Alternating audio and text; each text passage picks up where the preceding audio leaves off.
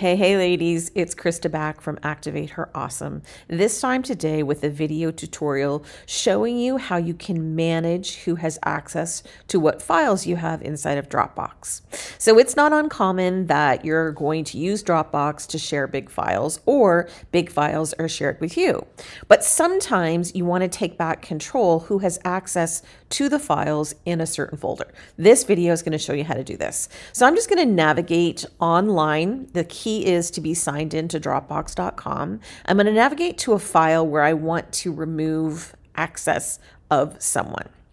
So I'm just going to go to it, and you can see right here it says who has access, and it says 2 members. I can actually click on the names of the members, and if I wanted to remove, so I am the owner, so therefore you're not going to be able to remove owner access. So you should know that. But if you have someone you don't want to access it, all you have to do is click this little drop down and then click remove. I actually don't want to remove Erica, so I'm not going to do that, but that's all you have to do. That's it. That's how you can easily manage the ownership of any of your folders inside of Dropbox. Make sure you subscribe and follow for more tips.